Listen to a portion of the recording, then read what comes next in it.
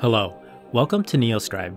We've all seen the headlines. Graphene batteries that charge 5 times faster, solid-state batteries with 3 times the capacity. There's so many news stories about energy storage research these days that after a while you're like, bring it to market already. Because we get so excited from these headlines that we want them in our devices now. The great Joe Scott said it best when he said, "You could charge your laptop in the time it takes you to take a whiz." And while these promising breakthroughs may not lead to actual products as fast as we would like, eventually one or many will get there, right? So while we wait, let's talk about yet another breakthrough in energy storage research, the record-breaking 3D printed graphene supercapacitor from the Lawrence Livermore National Laboratory. I get a kick out of that description. It's like all the nerd buzzwords packed together. 3D printed graphene supercapacitor.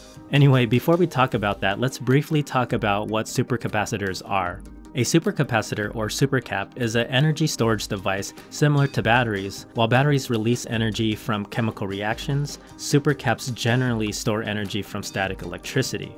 Supercaps have a lot of advantages over batteries and may one day replace batteries as the dominant portable energy storage technology. First, they charge ridiculously fast. They have a virtually unlimited cycle life. They work better than batteries in extreme temperatures, and they also have a higher power density than batteries. In other words, they transfer energy much faster.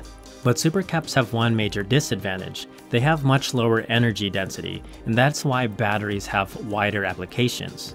And this takes us to pseudocapacitors, or pseudocaps.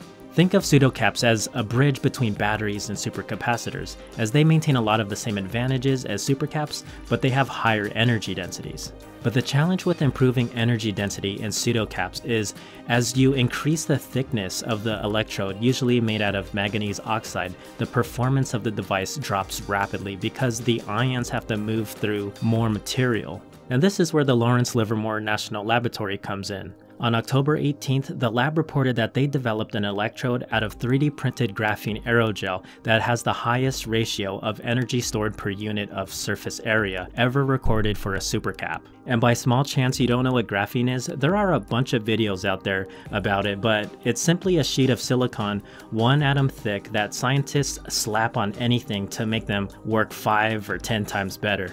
Anyway, Lawrence Livermore has been fabricating electrodes this way for a while, but the difference this time is that they greatly improved the graphene aerogel, leading to this record-breaking performance. And the way it works is that the aerogel is printed as a scaffold composed of tiny porous rods, meaning that it has a bunch of tiny holes and spaces. Then manganese oxide is loaded into the scaffold, allowing for much more of it in the electrode without slowing down the ions. And this is called mass loading, and it's the record that Lawrence Livermore broke.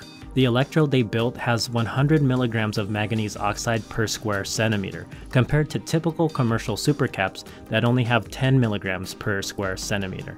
Another benefit from this breakthrough is that it will allow supercaps to be cheaper to produce. You see, manufacturers have to stack thin layers of current collectors made out of metal sheets coated with electrode material in order to increase energy densities without sacrificing performance, and this increases material costs. So it would take 10 layers of current collectors to equal the energy density of the 3D printed electrode.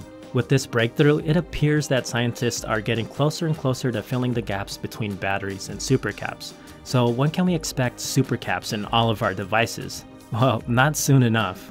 All kidding aside, this is an exciting and promising breakthrough in portable energy storage technology to add to the long list of other exciting and promising breakthroughs. And hopefully in the next 10 years we can either see battery replacing supercaps or solid-state batteries actually come to market.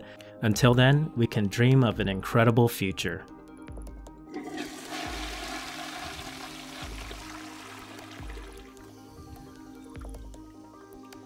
Alright, that's all I have for now. I hope you enjoyed your journey. If you did, please leave a like and subscribe.